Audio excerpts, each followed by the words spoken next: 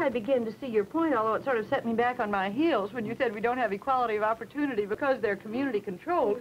I think what you mean is that since there isn't a national standard, one school with less money in its community pays its teachers less. But of course, you know why we do that. We don't want state control. And as a matter of fact, Dick, when I was reading this test paper of yours, I found a question that proves my point. Why we don't want state control in the United States. Now, maybe this is being unfair to you, but I'm just taking the test question you gave me. It says, one of the problems today is the extent to which central government should control the economic system.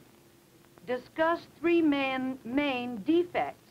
Discuss three main defects of an unplanned economy and show why the Australian government has taken an increasingly important part in controlling economic activities. I'd say that was a question weighted in terms of state control. Why didn't they say, explain the defects and the advantages of state control?